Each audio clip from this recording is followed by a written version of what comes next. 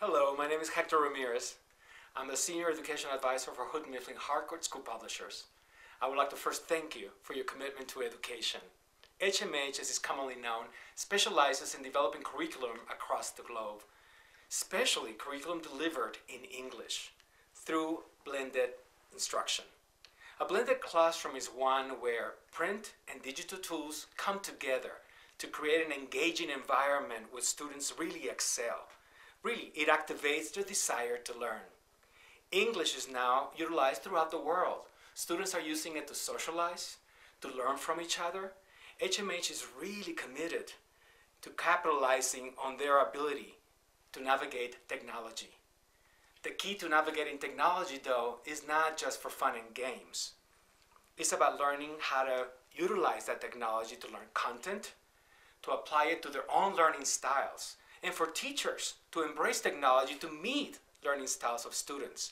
What I mean is the kinesthetic learner meeting the visual learner, the abstract learner, and nowadays the digital learner. And it has to be done through listening, speaking, reading, and writing.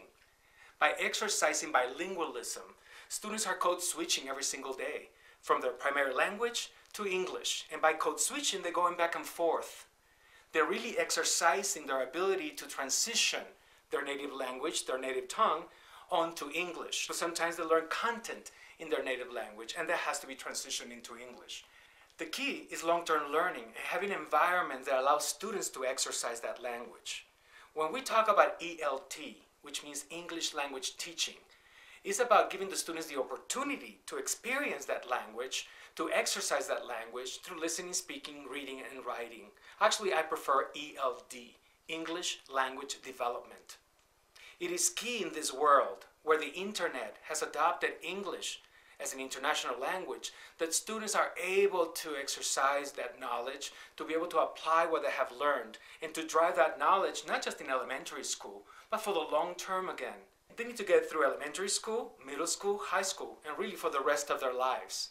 To accomplish this, we have created partnerships, links, if you will. These partnerships allows us to meet with Intel, with Microsoft, companies that have great technology, yet they need content development, they need curriculum delivery, which Houghton Mifflin Harcourt and their multicultural editorial team can put together and really craft a lesson that can be delivered, reaching all learners, including that digital learner. Now, technology is driving the transformation, no doubt. But education needs to also transform.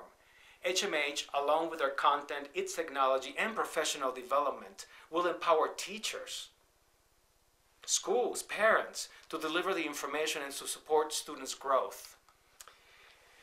The key to success is going to be innovation. Innovation is the key to activating the desire to learn in this new world, for this new digital generation. And without a doubt, technology is driving innovation in education. HMH is 100% committed to its value. HMH developed the world's first full curriculum iPad app called Fuse. And the results of the first trial are just in, literally last week. We gave one class of students in California the latest textbooks and the other class in the same school iPads with the Fuse Algebra app. The textbook-only students scored 59% on the test, while the iPad-only students scored at 78%. We can't promise that every student will gain 19% on their test scores, but it is encouraging for all of us that want to see the investment in technology make a difference, that it does. So today I want to really reinforce that Houghton Mifflin Harcourt really pays a lot of attention to how each one of its programs is crafted. As I have said a few times already, we don't want to teach for the short term, we want to teach for the long term.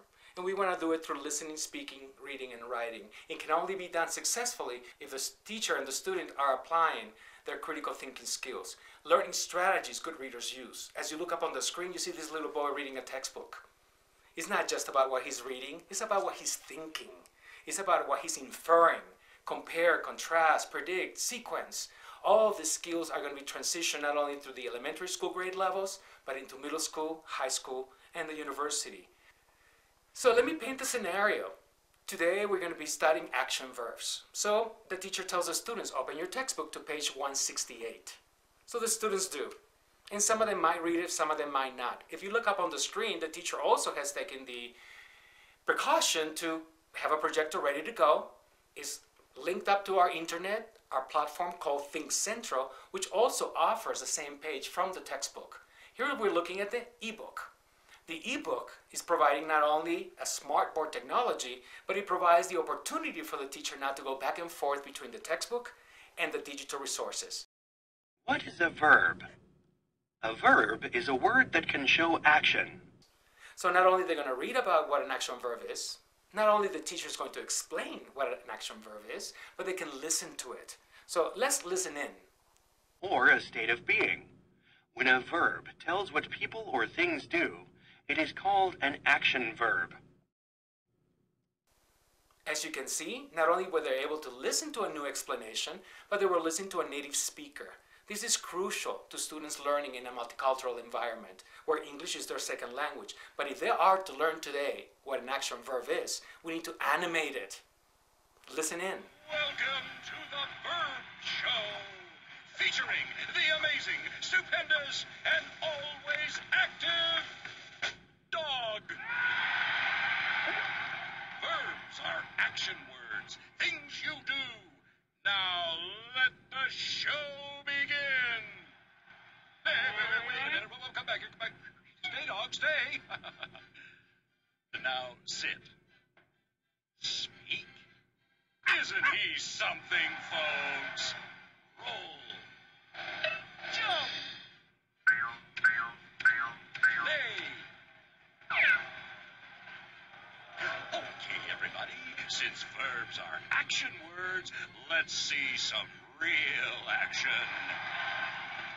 Juggle.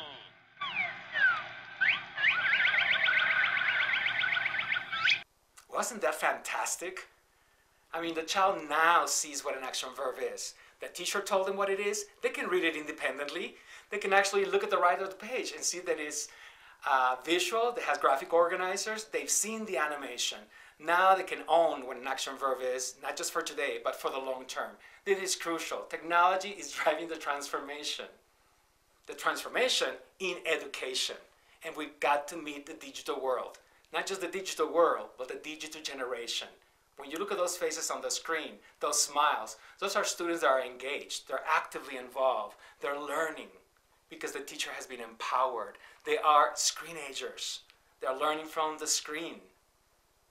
Just like they do with their laptops, their tablets, their cell phones. Just like they learn with their friends. But we've got to make the investment. It's not if, it's when.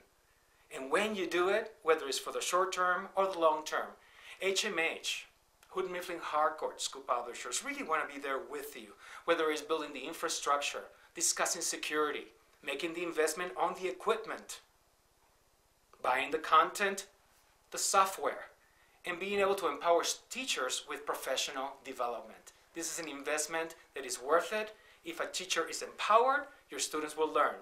If they learn, they're going to take that information with them. And it's not just for reading language arts, science, social studies, mathematics. Their test scores are going to rise. They're going to have much better experience testing. Actually, they won't be afraid of the test because they own the information. That is growth. And growth has to be sustained. It cannot be done alone. Just like you see on this slide, think of the students helping other students in the classroom. Just like HMH is helping you navigate this new arena, this new world, the digital world, and the blended instruction that is necessary in our classroom. It has to be here and now. And I want to invite you to have HMH in your classrooms. We cannot live in the past. Look at this typing machine. It's something you would see in a museum. You've got to let go of the past. Let's welcome the future, and let's do it together. And it has to be done in a blended environment. I can't say that enough. I want to continue the dialogue. We want to be part of the transformation. My email is hector.ramirez@hmhpub.com. Let's keep up the dialogue. Keep in touch, and thank you very much.